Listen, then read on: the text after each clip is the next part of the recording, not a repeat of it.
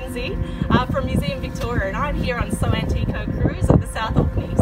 I'm here as a sea cucumber expert, a holothroid expert, and one of my favourite sea cucumbers is a guy that we just pulled up from 750 metres down. I'm going to show you him now. This, my friends, is a sea pig. Isn't he gorgeous? And what I love about sea pigs, these kinds of sea cucumbers, is they're like little vacuum cleaners. You can see here, they use those tentacles to just vacuum up the sea floor. And they also have these gorgeous little feet that they use to move along extremely slowly.